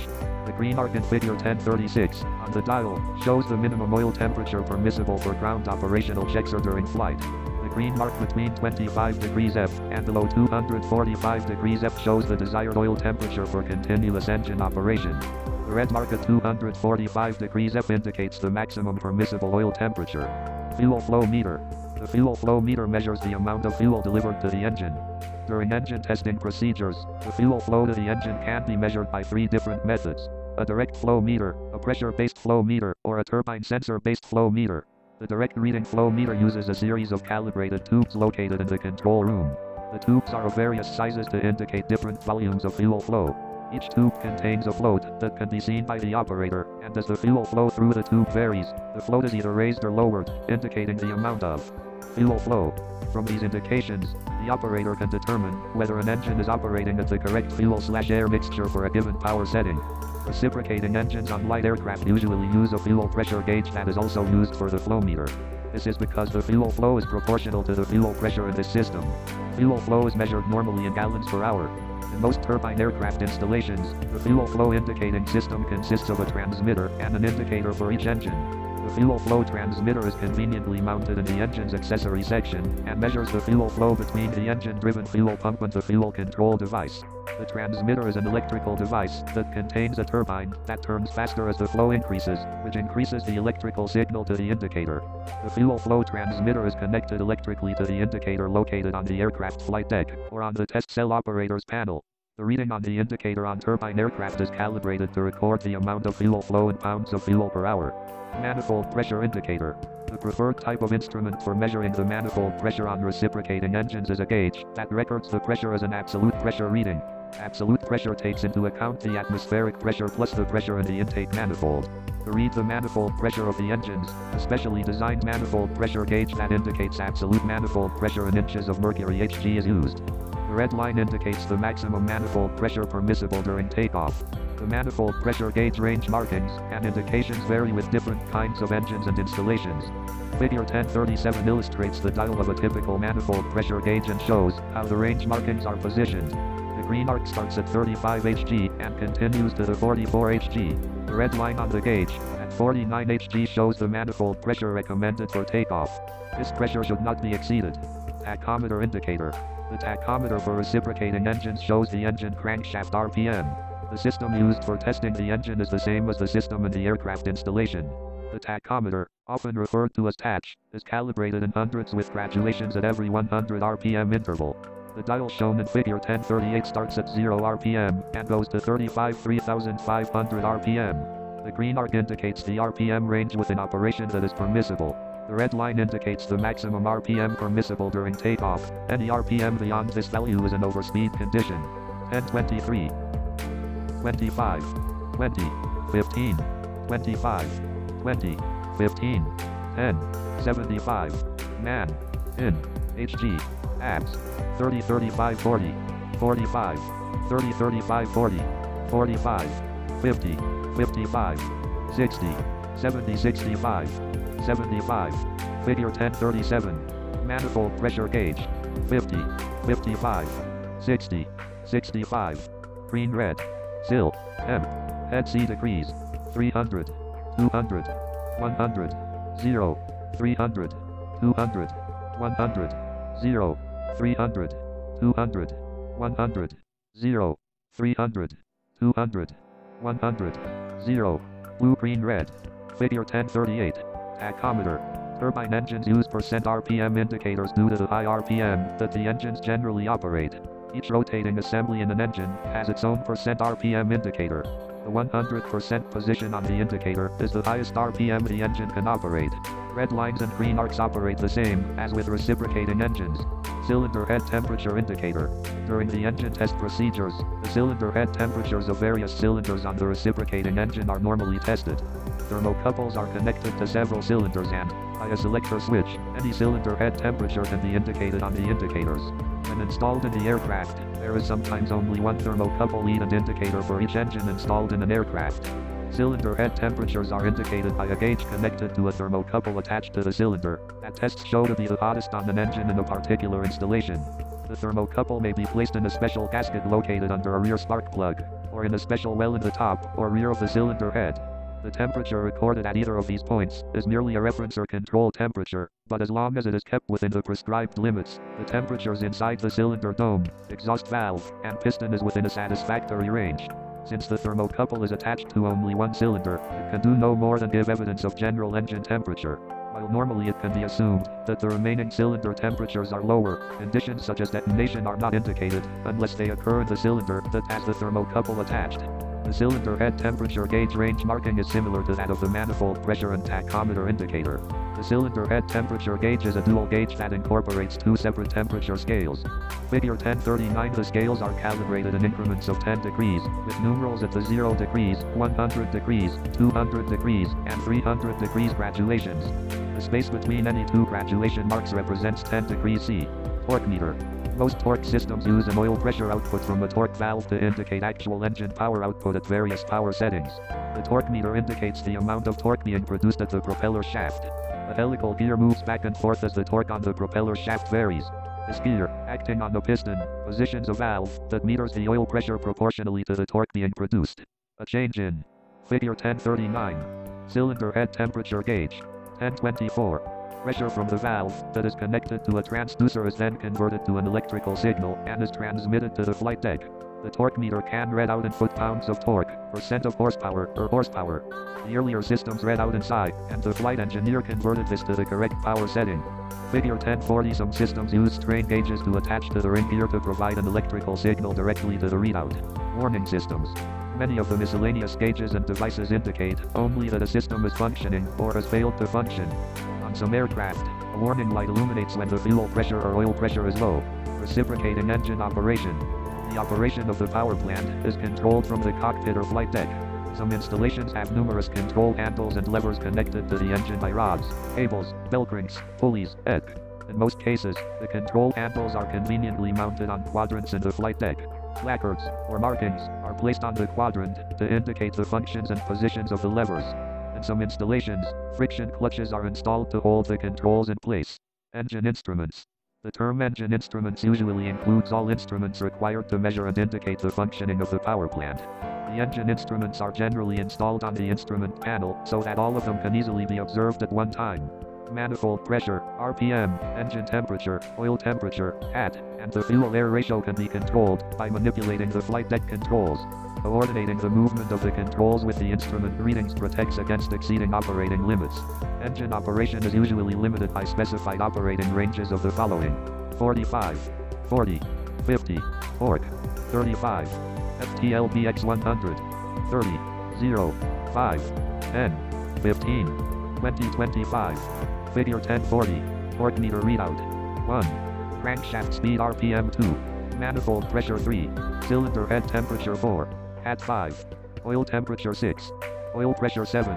Fuel pressure 8. Fuel flow meter 9. Fuel/air mixture setting. The procedures, pressures, temperatures, and RPM used throughout this section are solely for the purpose of illustration and do not have general application. The operating procedures and limits used on individual makes and models of aircraft engines vary considerably from the values shown here. For exact information regarding a specific engine model, consult the applicable instructions. Engine starting. Before starting the engine, observe the manifold pressure gauge that should read approximate atmospheric barometric pressure when the engine is not running. At sea level, this is approximately 30 Hg, and at fields above sea level, the atmospheric pressure is less, depending on the height above sea level. Also, observe all engine gauges for the correct reading for engine off settings. Correct starting technique is an important part of engine operation. Improper procedures often are used, because some of the basic principles involved in engine operation are misunderstood. Read more about typical procedures for starting reciprocating engines in the Airframe and Powerplant Mechanics General Handbook. Re-oiling. Engines that have undergone overhaul or major maintenance can have air trapped in some of the oil passages that must be removed before the first start. This is done by pre-oiling the engine by cranking, with the spark plugs removed, the engine with the starter, or by hand turning until oil pressure is indicated.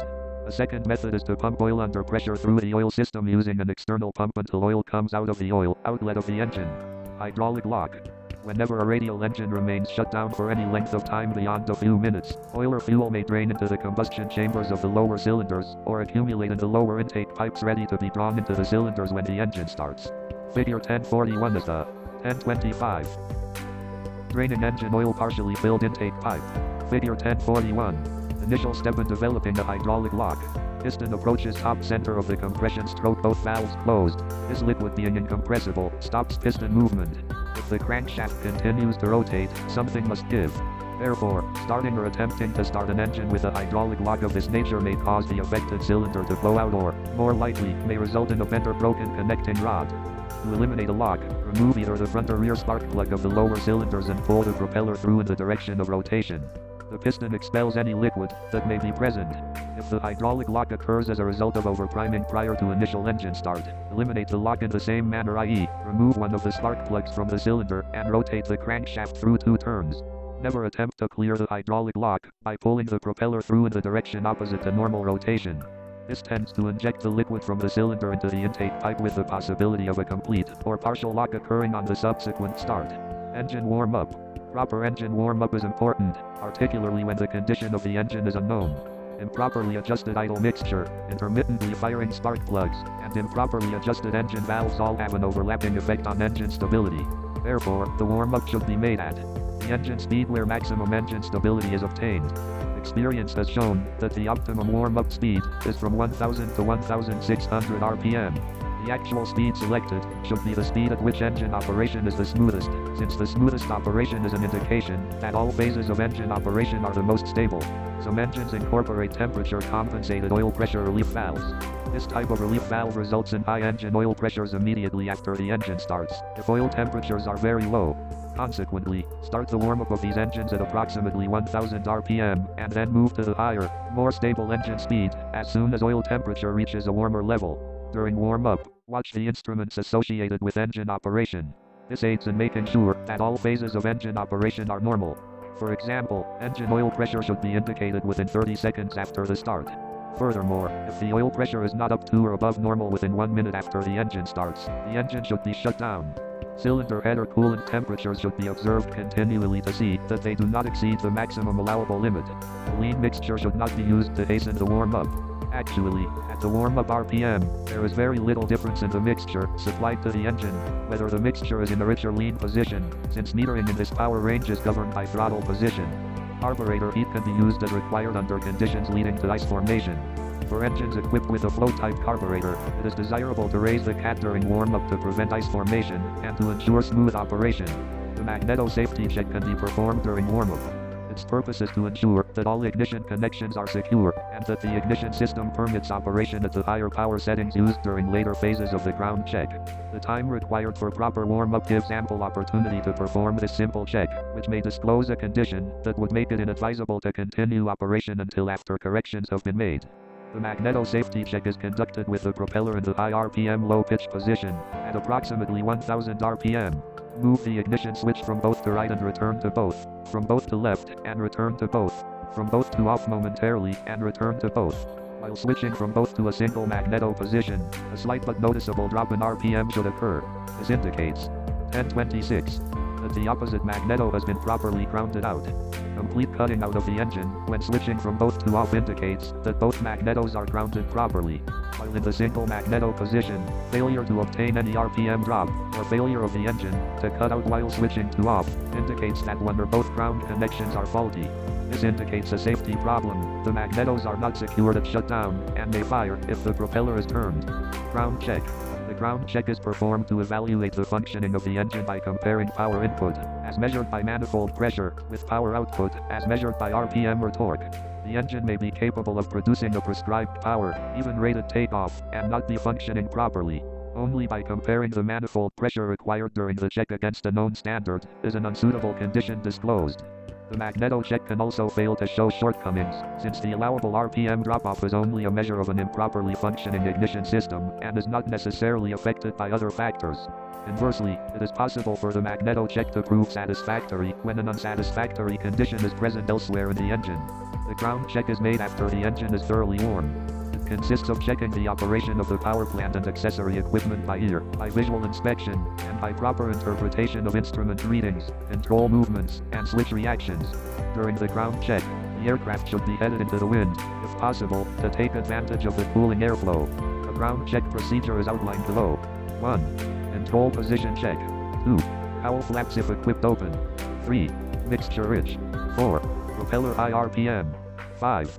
Carburetor heat cold. 6. Check propeller according to propeller manufacturer's instruction. 7.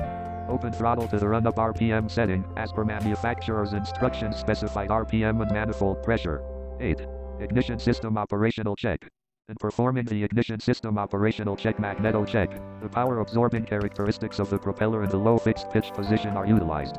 In switching to individual magnetos, cutting out the opposite plugs results in a slower rate of combustion, which gives the same effect as retarding the spark advance. The drop in engine speed is a measure of the power loss at this slower combustion rate. When the magneto check is performed, a drop in torque meter pressure indication is a good supplement to the variation in RPM. In cases where the tachometer scale is graduated coarsely, the torque meter variation may give more positive evidence of the power change when switching to the individual magneto condition. A loss in torque meter pressure, not to exceed 10%, can be expected when operating on the single magneto. By comparing the RPM drop with a known standard, the following are determined. 1. Proper timing of each magneto. 2. General engine performance as evidenced by smooth operation. 3. Additional check of the proper connection of the ignition leads. Any unusual roughness on either magneto is an indication of faulty ignition caused by plug fouling or by malfunctioning of the ignition system. The operator should be very sensitive to engine roughness during this check. Lack of drop-off in RPM may be an indication of faulty grounding of one side of the ignition system. Complete cutting out when switching to one magneto is definite evidence that its side of the ignition system is not functioning. Excessive difference in RPM drop-off between the left and right switch positions can indicate a difference in time between the left and right magnetos. Sufficient time should be given to the check on each single switch position to permit complete stabilization of engine speed and manifold pressure. There is a tendency to perform this check too rapidly with resultant wrong indications. Operation as long as 1 minute on the single ignition system is not excessive. Another point that must be emphasized is the danger of sticking tachometer. The tachometer should be tapped lightly to make sure the indicator needle moves freely. In some cases, using older mechanical tachometers, sticking has caused errors in indication to the extent of 100 RPM. Under such conditions, the ignition system could have had as much as a 200 RPM drop with only a 100 RPM drop indicated on the instrument. In most cases, tapping the instrument eliminates the sticking and results in accurate readings. In recording the results of time ignition system check, record the amount of the total RPM drop that occurs rapidly and the amount that occurs slowly. This breakdown in RPM drop provides a means of pinpointing certain troubles in the ignition system. This can reduce unnecessary work by 1027. Confining maintenance to the specific part of the ignition system that is responsible for the trouble. Fast RPM drop is usually the result of either faulty spark plugs or faulty ignition harness. This is true because faulty plugs or leads take effect at once. The cylinder goes dead or starts firing intermittently the instant the switch is moved from both to the right or left position. Slow RPM drop usually is caused by incorrect ignition timing or faulty valve adjustment. With late ignition timing, the charge is fired too late in relation to piston travel for the combustion pressures to build up to the maximum at the proper time. The result is a power loss greater than normal for single ignition, because of the lower peak pressures obtained in the cylinder. However, this power loss does not occur as rapidly as that which accompanies a dead spark plug. This explains the slow RPM drop as compared to the instantaneous drop with a dead plug or defective lead. Incorrect valve clearances, through their effect on valve overlap, can cause the mixture to be too rich or too lean. The too rich or too lean mixture may affect one plug more than another, because of the plug location, and show up as a slow RPM drop on the ignition check. Switch from both to right and return to both. Switch from both to left and return to both. Observe the RPM drop while operating on the right and left positions. The maximum drop should not exceed that specified by the engine manufacturer. Fuel pressure and oil pressure check. Fuel pressure and oil pressure must be within the established tolerance screen arc for the engine. Propeller pitch check. The propeller is checked to ensure proper operation of the pitch control and the pitch change mechanism. The operation of a controllable pitch propeller is checked by the indications of the tachometer and manifold pressure gauge when the propeller governor control is moved from one position to another. Because each type of propeller requires a different procedure, the applicable manufacturer's instructions should be followed. Power check. Specific RPM and manifold pressure relationship should be checked during each ground check. This can be done at the time the engine is run up to make the magneto check. The purpose of this check is to measure the performance of the engine against an established standard. Calibration tests have determined that the engine is capable of delivering a given power at a given RPM and manifold pressure. The original calibration, or measurement of power, is made by means of a dynamometer in a test cell. During the ground check, power is measured with the propeller. With constant conditions of air density, the propeller, at any fixed pitch position, always requires the same RPM to absorb the same horsepower from the engine. This characteristic is used in determining the condition of the engine. With the governor control set for full low pitch, the propeller operates as a fixed pitch propeller because the engine is static. Under these conditions, the manifold pressure for any specific engine, with the mixture control enriched, indicates whether all the cylinders are operating properly. With one or more dead, or intermittently firing cylinders, the operating cylinders must provide more power for a given RPM. Consequently, the carburetor throttle must be opened further, resulting in higher manifold pressure. Different engines of the same model using the same propeller installation, and at the same barometer and temperature readings, should require the same manifold pressure 2 within 1 Hg. The higher than normal manifold pressure usually indicates a dead cylinder or late ignition timing. An excessively low manifold pressure for a particular RPM usually indicates that the ignition timing is early. Early ignition can cause detonation and loss of power at takeoff power settings. The accuracy of the power check may be affected by the following variables. 1. Wind. Any appreciable air movement 5 mph or more changes the air load on the propeller blade when it is in the fixed pitch position. A headwind increases the RPM obtainable with a given manifold pressure. A tailwind decreases the RPM. 2. Atmospheric temperatures. The effects of variations in atmospheric temperature tend to cancel each other. Higher carburetor intake and cylinder temperatures tend to lower the RPM, but the propeller load is lightened because of the less dense air. 3. Engine and induction system temperature. If the cylinder and carburetor temperatures are high because of factors other than atmospheric temperature, a low RPM results since the power is lowered without a compensating lowering of the propeller load. 4. Oil temperature. Cold oil tends to hold down the RPM, since the higher viscosity results in increased friction horsepower losses. Idle speed and idle mixture checks. Plug fouling difficulty is the inevitable result of failure to provide a proper idle mixture setting. The tendency seems to be to adjust the idle mixture on the extremely rich side, and to compensate for this by adjusting the throttle stop to a relatively high RPM for minimum idling. With a properly 1028 adjusted idle mixture setting, it is possible to run the engine at idle RPM for long periods. Such a setting results in a minimum of plug fouling and exhaust smoking, and it pays dividends from the savings on the aircraft brakes after landing and while taxiing. If the wind is not too strong, the idle mixture setting can be checked easily during the ground check as follows. 1. Close throttle. 2. Move the mixture control to the idle cutoff position, and observe the change in RPM. Return the mixture control back to the rich position before engine cutoff. As the mixture control lever is moved into idle cutoff, and before normal drop-off, one of two things may occur momentarily. 1. The engine speed may increase. An increase in RPM, but less than that recommended by the manufacturer, usually 20 RPM, indicates proper mixture strength. A greater increase indicates that the mixture is too rich. 2. The engine speed may not increase, or may drop immediately. This indicates that the idle mixture is too lean. The idle mixture should be set to give a mixture slightly richer than best power, resulting in a 10 to 20 RPM rise after idle cutoff. Engine stopping. With each type of engine installation, specific procedures are used in stopping the engine. The general procedure, outlined in the following paragraphs, reduces the time required for stopping, minimizes backfiring tendencies, and prevents overheating of tightly baffled air-cooled engine during operation on the ground. In stopping any aircraft engine, the controls are set as follows, irrespective of the type or fuel system installation. 1. Cowl flaps and any other shutters or doors are always placed in the full open position to avoid overheating the engine, and are left in that position after the engine is stopped to prevent engine residual heat from deteriorating the ignition system. 2. Carburetor air heater control is left in the cold position to prevent damage that may occur from backfire. 3. Constant speed propeller is usually stopped with the control set in the high pitch decrease RPM position. No mention is made of the throttle, mixture control, fuel selector valve, and ignition switches in the preceding set of directions, because the operation of these controls varies with the type of carburetor used with the engine. An engine equipped with a carburetor incorporating an idle cutoff mixture control is stopped as follows. 1. Idle the engine by setting the throttle for 800 to 1000 RPM. 2. Move the mixture control to the idle cutoff position. In the float-type carburetor, it equalizes the pressure in the float chamber and at the discharge nozzle. 3. After the propeller has stopped rotating, place the ignition switch in the off position. In addition to the operations outlined previously, check the functioning of various items of aircraft equipment, such as generator systems, hydraulic systems, etc. Basic engine operating principles. Combustion process. Normal combustion occurs when the fuel/air mixture ignites in the cylinder and burns progressively at a fairly uniform rate across the combustion chamber. When ignition is properly timed, maximum pressure is built up just after the piston has passed top dead center at the end of the compression stroke.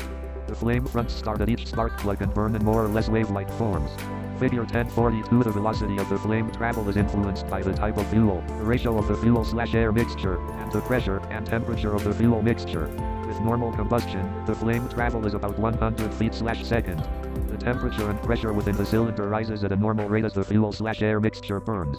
Intake valve, exhaust valve, piston, crankcase, connecting rod. Figure 10.42. Normal combustion within a cylinder. 10.29. Intake valve, exhaust valve, piston, crankcase, connecting rod. Detonation. There is a limit, however, to the amount of compression and the degree of temperature rise that can be tolerated within an engine cylinder and still permit normal combustion. All fuels have critical limits of temperature and compression. Beyond this limit, they ignite spontaneously and burn with explosive violence. This instantaneous and explosive burning of the fuel/air mixture, or, more accurately, of the latter portion of the charge, is called detonation. Detonation is the spontaneous combustion of the unburned charge ahead of the flame fronts after ignition of the charge. Figure 10.43. During normal combustion, the flame fronts progress from the point of ignition across the cylinder. These flame fronts compress the gases ahead of them. At the same time, the gases are being compressed by the upward movement of the piston. If the total compression on the remaining unburned gases exceeds the critical point, detonation occurs. The explosive burning during detonation results in an extremely rapid pressure rise. This rapid pressure rise and the high instantaneous temperature, combined with the high turbulence generated, cause a scrubbing action on the cylinder and the piston. This can burn the hole completely through the piston. The critical point of detonation varies with the ratio of fuel to air in the mixture. Therefore, the detonation characteristic of the mixture can be controlled by varying the fuel/air ratio. At high power output, combustion pressures and temperatures are higher than they are at low or medium power. Therefore, at high power, the fuel/air ratio is made richer than is needed for good combustion at medium or low power output. This is done because, in general, a rich mixture does not detonate as readily as a lean mixture. Unless detonation is heavy, there is no flight deck evidence of its presence. Light to medium detonation does not cause noticeable roughness, temperature increase, or loss of power. As a result, it can be present during takeoff and high power climb without being known to the flight crew. In fact, the effects of detonation are often not discovered until after teardown of the engine.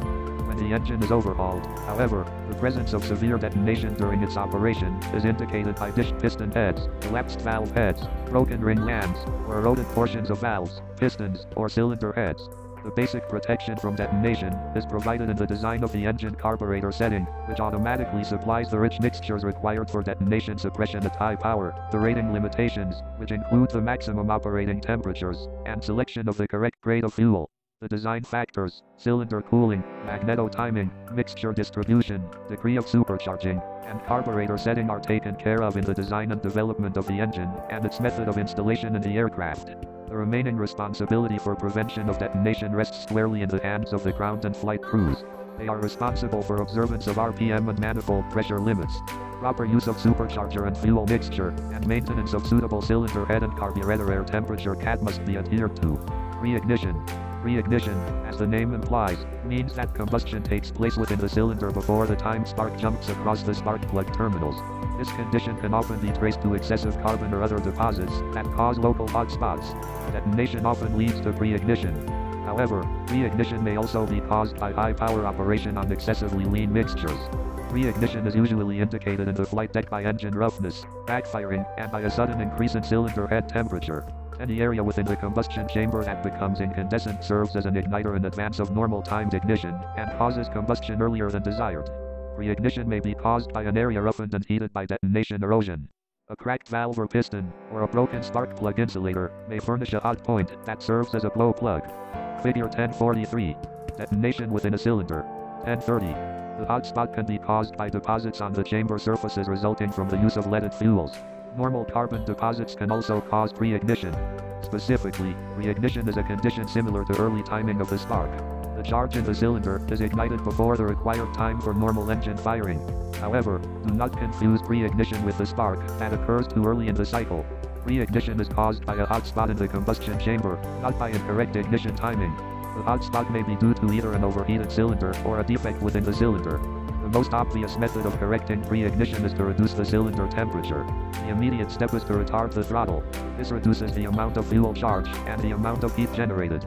If a supercharger is in use, reduce manifold pressure as much as possible to reduce the charge temperature. Following this, the mixture should be enriched, if possible, to lower combustion temperature. If the engine is at high power when pre-ignition occurs, retarding the throttle for a few seconds may provide enough cooling to chip off some of the lead, or other deposit, within the combustion chamber. These chipped off particles pass out through the exhaust. Backfiring. When a fuel/air mixture does not contain enough fuel to consume all the oxygen, it is called a lean mixture. Conversely, a charge that contains more fuel than required is called a rich mixture. An extremely lean mixture either does not burn at all, or burns so slowly that combustion is not complete at the end of the exhaust stroke. The flame lingers in the cylinder and then ignites the contents in the intake manifold or the induction system when the intake valve opens. This causes an explosion known as backfiring, which can damage the carburetor and other parts of the induction system. Incorrect ignition timing, or faulty ignition wires, can cause the cylinder to fire at the wrong time, allowing the cylinder to fire when the intake valve is open, which can cause backfiring. A point worth stressing is that backfiring rarely involves the whole engine. Therefore, it is seldom the fault of the carburetor. In practically all cases, backfiring is limited to 1 or 2 cylinders. Usually, it is the result of faulty valve clearance setting, defective fuel injector nozzles, or other conditions that cause these cylinders to operate leaner than the engine as a whole. There can be no permanent cure until these defects are discovered and corrected. Because these backfiring cylinders fire intermittently and, therefore, run cool, they can be detected by the cold cylinder check. The cold cylinder check is discussed later in this chapter. In some instances, an engine backfires in the idle range, but operates satisfactorily at medium and high power settings. The most likely cause, in this case, is an excessively lean idle mixture. Proper adjustment of the idle fuel/air mixture usually corrects this difficulty. Afterfiring. Afterfiring, sometimes called afterburning, often results when the fuel/air mixture is too rich. Overly rich mixtures are also slow burning, therefore, charges of unburned fuel are present in the exhausted gases. Air from outside the exhaust stacks mixes with this unburned fuel that ignites. This causes an explosion in the exhaust system.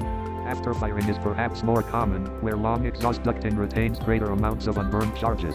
As in the case of backfiring, the correction for afterfiring is the proper adjustment of the fuel/air mixture. Afterfiring can also be caused by cylinders that are not firing because of faulty spark plugs, defective fuel injection nozzles, or incorrect valve clearance. The unburned mixture from these dead cylinders passes into the exhaust system, where it ignites and burns. Unfortunately, the resultant torching or afterburning can easily be mistaken for evidence of a rich carburetor. Cylinders that are firing intermittently can cause a similar effect. Again, the malfunction can be remedied only by discovering the real cause and correcting the defect. Dead or intermittent cylinders can be located by the cold cylinder check. Factors affecting engine operation. Compression. To prevent loss of power, all openings to the cylinder must close and seal completely on the compression and power strokes. In this respect, there are 3 items in the proper operation of the cylinder that must be operating correctly for maximum efficiency. First, the piston rings must be in good condition to provide maximum sealing during the stroke of the piston. There must be no leakage between the piston and the walls of the combustion chamber. Second, the intake and exhaust valves must close tightly so that there is no loss of compression at these points. Third, and very important, the timing of the valves opening and closing must be such that highest efficiency is obtained when the engine is operating at its normal rated RPM. A failure at any of these points results in greatly reduced engine efficiency. Fuel metering. The induction system is the distribution and fuel metering part of the engine. Obviously, any defect in the induction system seriously affects engine operation. For best operation, 1031. Each cylinder of the engine must be provided with the proper fuel/air mixture, usually metered by the carburetor. On some fuel injection engines, fuel is metered by the fuel injector flow divider and fuel injection nozzles. The relation between fuel/air ratio and power is illustrated in figure 1044. Note that, as the fuel mixture is varied from lean to rich, the power output of the engine increases until it reaches a maximum. Beyond this point, the power output falls off as the mixture is further enriched. This is because the fuel mixture is now too rich to provide perfect combustion. Note that maximum engine power can be obtained by setting the carburetor for one point on the curve. In establishing the carburetor settings for an aircraft engine, the design engineers run a series of curves similar to the one shown. A curve is run for each of several engine speeds. If, for example, the idle speed is 600 rpm, the first curve might be run at this speed. Another curve might be run at 700 rpm, another at 800 rpm, and so on, in 100 rpm increments, up to takeoff rpm. The points of maximum power on the curves are then joined to obtain the best power curve of the engine for all speeds. This best power curve establishes the rich setting of the carburetor. In establishing the detailed engine requirements regarding carburetor setting, the fact that the cylinder head temperature varies with fuel/air ratio must be considered. This variation is illustrated in the curve shown in figure 1045.